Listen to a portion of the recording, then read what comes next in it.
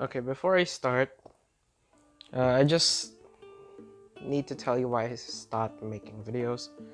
There's two reasons. Number one is it's because I've been stuck in my own head trying to get into this expectation of, oh, I gotta do this type of video, oh, I gotta do this, gotta do that, gotta live up to that one video, oh, it's so good, trying to duplicate that, and then I realized that I can't, bro. That was just one fluke, bro. That was just one fluke out of so many failed attempts, and you can't replicate that. And the second one is a segue to the topic of this video. I've been making art solely for content purposes, background stuff. You know, the animations and the art that I've been making on the backgrounds of videos, yeah. I've been fed up with that. I did not like that at all. It sapped the fun out of making art. And when something gets the fun sapped out of it, it's like, why even bother? And so I thought about it more. Like, why do people make art? Why am I making art? Am I just...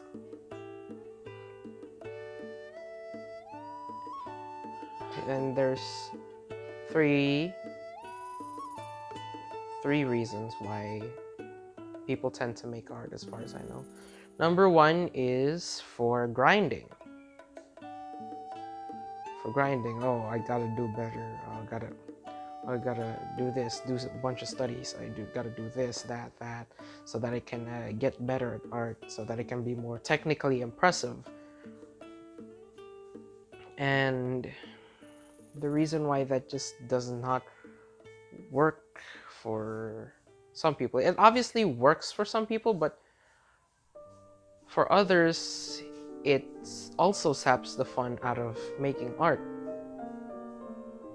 Because the only thing on your mind is less about the craft itself and more about what aspects of this do I remove, what aspects do I change, what aspects do I emphasize, and it somehow gets lost. Like the actions for action's sake are getting lost for the purpose of improvement, and it's kind of soulless? I wouldn't say soulless. I mean, there's obvious intent on what you're trying to do with the art, but then I don't know, where's the fun in that? The second is for content purposes. Content, growing on social media, growing on YouTube, making time-lapse videos for YouTube so that you can market your art to the world. And that also feels kind of draining. For me at least. For other people, like, okay, they're probably used to it, they probably like it, that's probably the sole reason why they do it. And if that's you, good for you, man. Like, you can have fun, you can have lots of fun trying to market yourself and grinding, but I'm just not that kind of guy. And making art solely for content feels like you're just making that so that you can put it on a video. You could just put it on a video when you could put something else that's kind of low effort, like gameplay or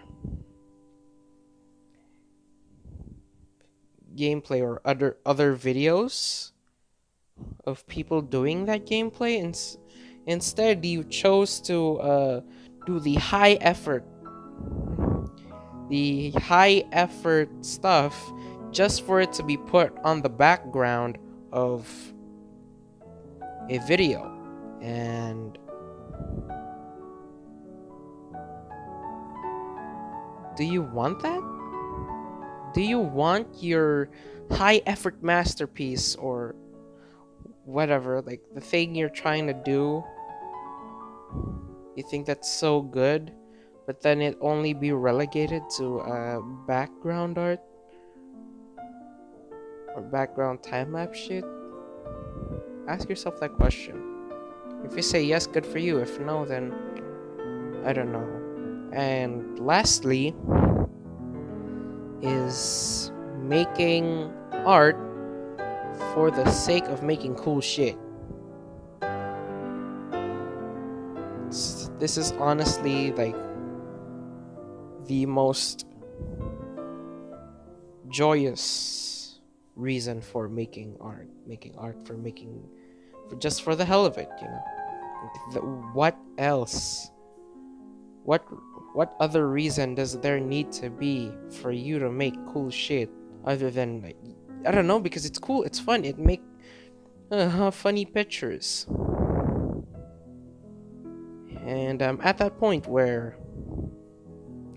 I could just make fun art for the sake of making fun art. I can make depressing art for the sake of making depressing art. Just make art for the sake of art. And that to me was the realization that I had when taking a break for I don't know how many months long. I haven't touched YouTube.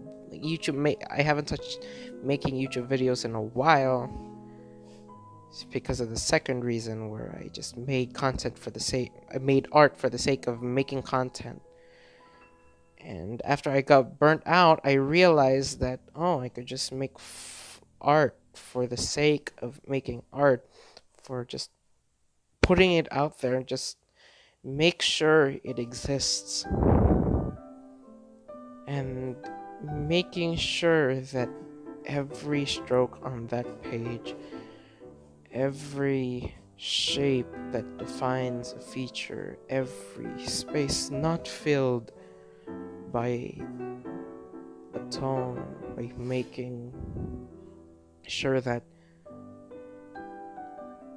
every erasure, every stroke is out there. It's cathartic. It makes me feel like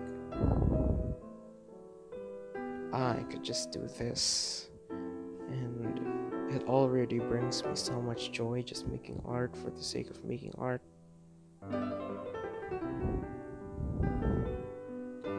And I'm not going to, if it's some other reason, then put it down in the comments below. I won't shame you if you do it for the sake of being better at art, being better than your peers, or putting it out there for the sake of content. I won't judge you, because I've been through that too.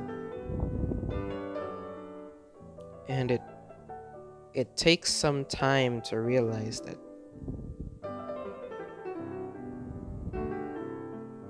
you can just make art for the sake of it, and you don't have to think about anything else. You don't have to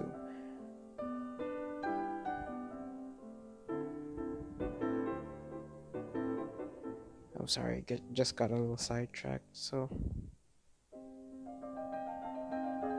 TLDR, if you're making art, it's probably one of these three reasons. One, you're making it for the sake of improvement. Number two, for the sake of content. And three, for the sake of it existing.